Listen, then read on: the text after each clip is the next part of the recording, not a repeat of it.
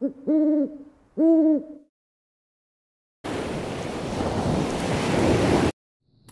everybody. It's so good to talk to you. This is Joanna with Moonwater Tarot.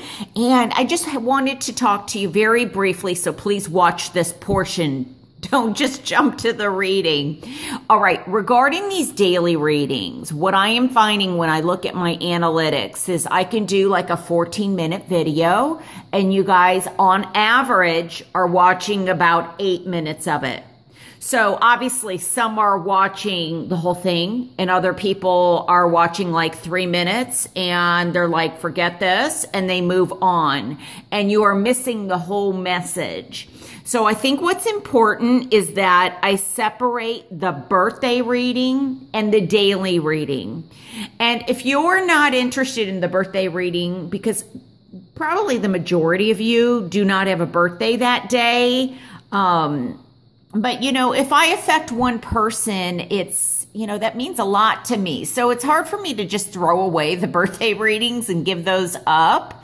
Since I was in my 20s on my birthday, I've been getting like a tarot birthday reading. So I always told myself if I ever did dailies, I would integrate a birthday message. But I'm finding out that some of the energies are a bit confusing to people. So starting today, March 5th, I'm going to separate him. I'm going to see how it goes, and we'll just take it from there.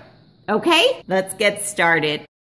Hi, everybody. Welcome to your daily tarot message for March 5th, 2017. I did release the birthday reading. They had a beautiful reading. You may want to check it out just because often the energies really in my readings sometimes correlate. But like I said, with the watch times, and some people were getting a bit confused. So just this way it separates it. So let's see what these cards have to say.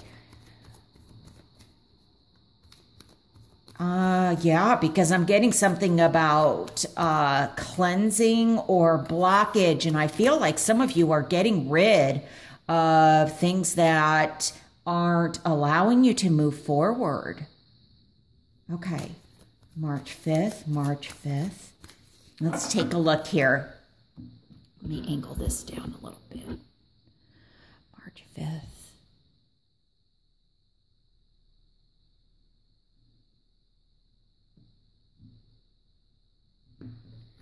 All right, we have the Ace of Wands. Oh my goodness, the Ace of Swords. I will freak out if there's another ace. Okay, the Queen of Cups. All right. So let me move my tripod. We will get started with this. Wow. So we have the Ace of Wands, which is a 1. We have the, and this is fire sign, Aries, Leo, Sagittarius. The air sign, Gemini, Aquarius, and Libra. And then the Queen of Cups, which is water, Cancer, Pisces, Scorpio. So I am getting so many different messages right now that I'm trying to focus on what is the most important. I feel for some of you, when I get 2 aces, obviously aces represent the ability to create or develop something new. So this could be a partnership, whether it's a friendship, a new job. This could be a partnership in terms of maybe partnering up with somebody in the workplace. This could be like a merger at work, but this can definitely be a new relationship. Now, for some of you, I feel with 2 aces that there may be 2 things that are developing at the same time. And with the Queen of Cups here, she kind of, or he, is kind of moving away from this. So this could be that there is some time needed, some self-reflection. And, you know, it's getting cleansing, and water is very cleansing, especially ocean water with the salt. So I feel like there's something that, you know, might be retreating to kind of, maybe you have a decision to make between two opportunities or two paths to go down or two people, and maybe one's a fire sign and one's an air sign. But balance is going to be key. Maybe there's a situation too that you're very fiery, you know, you're creative, you're passionate, you've got that adventurous feeling about. And then there's another situation where it's more cognitive, more factual, more logical, and so you're possibly torn of what path to go down. But for some of you, I do, in a very positive way, feel like this could be you and somebody else, and a union is forming, and especially with the Queen of Cups here, that it could be new love is coming in. I'm getting that these two aces is that your relationship is possibly moving to a new level. I also am getting this though. With the Ace of Swords, you know, usually the Ace of Swords is in the upright position. But for me, I feel like the fact that it's also upside down, which doesn't really negate it, but this is also in my challenge position. So I feel like for somebody out there, there's a situation where I'm getting like cooling off.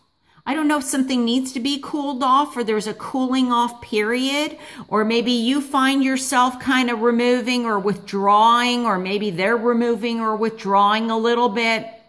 I think they or you are getting a different perspective, looking at things from a different point of view. And I feel like it's important that you look at the situation. I'm getting second opinion, or maybe asking somebody. This can also represent somebody that's in a supportive role. So I feel like you've got support around you. So you might be asking, you know, or taking stock and really self-reflecting. And this is what's going to help, is to not only find balance, because you're very balanced in this situation, but also listening to your inner guidance, your own intuition to possibly sort through this.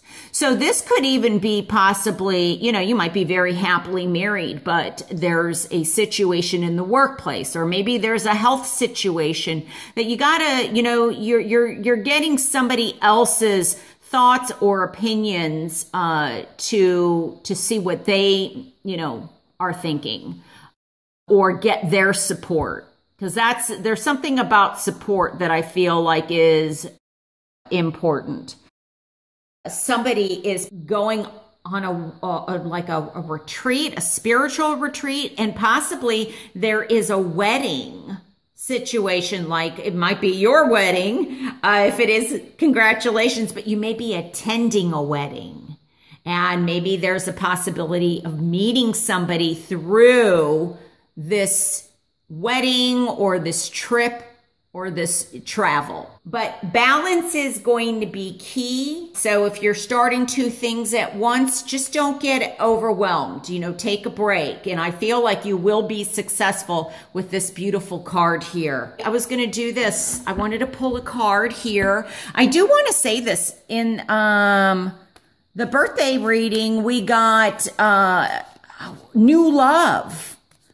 So let's just see what comes up here. Okay, March 5th. March 5th. I want this one. Passion. Which makes me think of the wand here that I was talking about, passion. Okay. Allow your heart and soul to sing with joy. Oh, what a beautiful card. Okay, that's really interesting because we've got allow your heart, which to me cups represent the heart. And we've got passion here, which is represented by the wand. And when I think of singing, to me, that's communication, which also represents the swords. So I think all in all, it's a very beautiful reading, and there is the possibility of a lot of passion and new beginnings. Let me just angle this down so you can see it. And choices for some of you. You know, these messages may relate to you, they may not, but just take what resonates. Hopefully it does. You know, when reading for so many people, it doesn't always happen. Anyway, have a beautiful day. Take care. Bye.